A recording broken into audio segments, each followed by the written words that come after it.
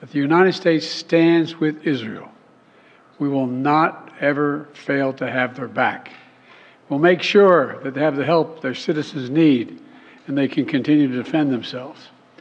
You know, the world's seen appalling images. Thousands of rockets in the space of hours raining down on Israeli cities. When I got up this morning and started this at 7:30, 8 o'clock, my calls.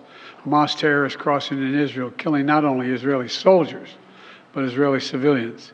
In the street, in their homes, innocent people murdered, wounded, entire families taken hostage by Hamas. Just days after Israel marked the holiest of days in the Jewish calendar. It's unconscionable. You know, when I spoke with Prime Minister Netanyahu this morning, I told him the United States stands with the people of Israel in the face of these terrorist assaults. Israel has the right to defend itself and its people, full stop. There's never justification for terrorist attacks. And my administration's support for Israel's security is rock solid and unwavering. Let me say this as clearly as I can. This is not a moment for any party hostile to Israel to exploit these attacks to seek advantage. The world is watching. I've also been in contact with the King of Jordan, spoken with members of Congress, directed my national security team to engage with their Israeli counterparts, military to military, intelligence to intelligence, diplomat to diplomat, to make sure Israel has what it needs. I've also directed my team to remain in constant contact with leaders throughout the region, including Egypt, Turkey, Qatar, Saudi Arabia, Jordan, Oman, the UAE, as well as our European partners and the Palestinian Authority. It's also a terrible tragedy on a human level. It's hurting innocent people. Seeing the lives that have been broken by this, the families torn apart, it's heartbreaking. And Jill and I are praying for those families who've been impacted by this violence. We grieve with those who've lost their loved ones, lost a piece of their soul. We have hope for swift recovery for many who have been wounded. But we're going to remain in close touch with Prime Minister. I personally am going to remain in close contact with Prime Minister Netanyahu as this situation continues to develop. And let there be no mistake, the United States stands with the state of Israel, just as we have from the moment the United States became the first nation to recognize Israel 11 minutes after its founding 75 years ago. As the crisis between Israel and Hamas get to the fourth day, a lot of things have been ongoing. A lot of people have been affected on both sides. And before we start, let me just make this very clear. I am against violence. I don't care the situation. I am against violence. And I categorically and wholeheartedly condemn Hamas for what they did. This was unnecessary. This barbaric act on the people of Israel was unnecessary and unjustifiable. Nothing they say can ever justify it. And if Israel have their way to pinpoint the Hamas and pick all of them and punish them according to international laws, they should do so. They have the clear okay to do so. And secondly, I believe that indiscriminate bombardment of buildings in Gaza will not solve the problem. This would only lead to more casualties from the Palestinian side. And I have heard many people say that Hamas is using the people of Palestine as shield. They are using them as a defensive mechanism, which I think that the people in Gaza did not choose to be involved in all this. These are just people who are going by with their lives. These are just people who want to live their life the best way they could. These are just people whose only crime is to be born in an area where no one listens to no one. That is their only crime. Hamas is out there committing atrocities. The Israeli forces are also there bombing things and buildings and stuff in Gaza. And the Palestinian people, the Palestinian children, the ordinary people have been caught in the middle. This is really sad. And my heart really goes out to them because I cannot comprehend their suffering. I cannot really say I know how much they are suffering because I have never been in such a situation. So I really cannot say how much suffering they are going through. But all I can say is that I hope and I wish that this issue can be resolved in a more peaceful way.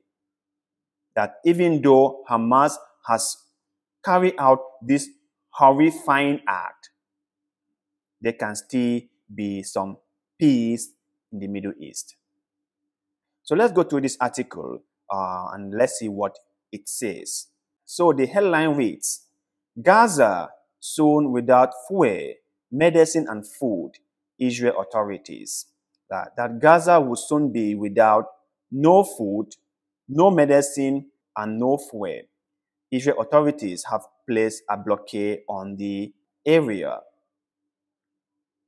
And let me say this, if the whole point of Israel is to punish the entire Palestinian people, I think this is wrong because United Nations law on war said collective punishment is against the law. You cannot punish people collectively for a crime committed by a few people. So having this siege in place and stopping these people from getting basic needs like medicine and food is totally wrong in my own opinion. And I believe by international law is wrong.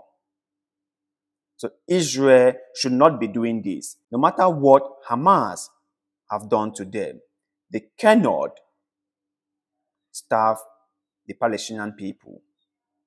They cannot deprive the Palestinians from medication. Let's continue.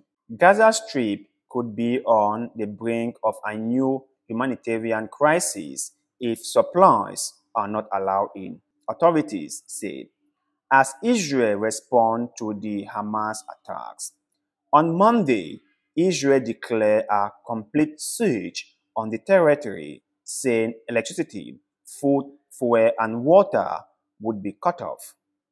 According to residents, aid has not reached the enclave since Saturday.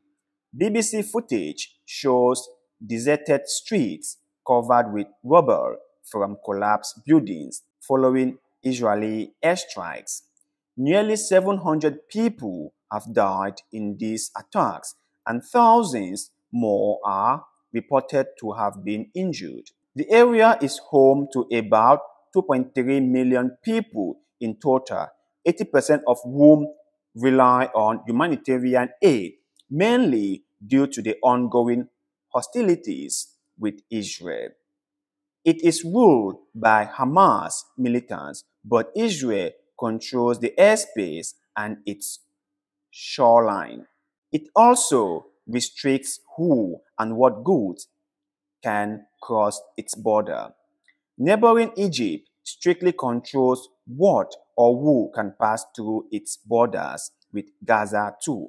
Since the attacks began on Saturday morning, Israel has stopped all supplies entering Gaza, including food and medicine. Spokesman of the United Nations Secretary General said more than a dozen healthcare workers had been killed or injured, and at least 7 medical centers have been damaged. Meanwhile, many people are currently without electricity and internet and could soon be out of essential food and water supplies. Damage to water, sanitation, and hygiene facilities has undermined services to more than 400,000 people. The Gaza power plant is now the only source of electricity and could run out of fuel within days. He added that the World Food Program was already distributing food for up to 100,000 internally displaced Palestinians and that those efforts would increase eightfold in the coming days. Even before the latest restrictions, residents of Gaza already face widespread food insecurity, restrictions on movement, and water shortages. A spokeswoman of the United Nations Palestinian Refugee Agency told the BBC people in Gaza were terrified by the current situation and worried for their safety, as well as that of their children and families. This is really terrible. You can see from this article that the Palestinians were already under a siege. If they couldn't get stuff into their city, except the stuff that Israel allowed or Egypt allowed, that was technically a siege.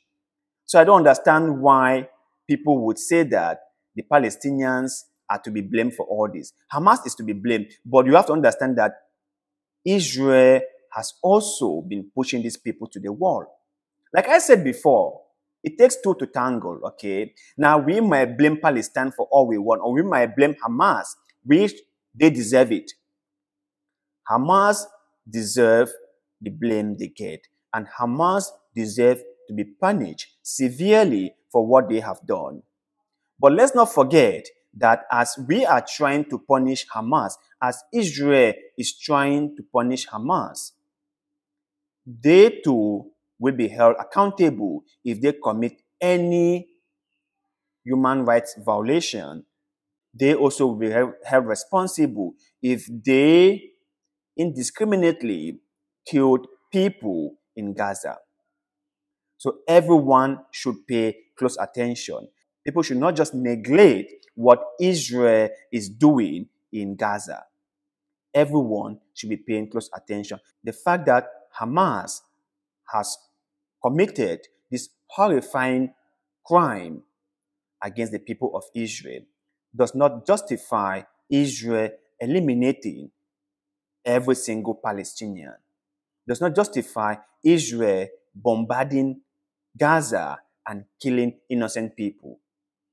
If Israel kills innocent people, Israel must be held to account. There shouldn't be two separate rules. There have to be one rule for everyone, and everyone must respect that rule. But you guys out there, what is your take on all this issue that is ongoing? And what do you think can be the solution to it? Let us know in the comment section below. Like always, thanks for watching. See you in the next one. Goodbye.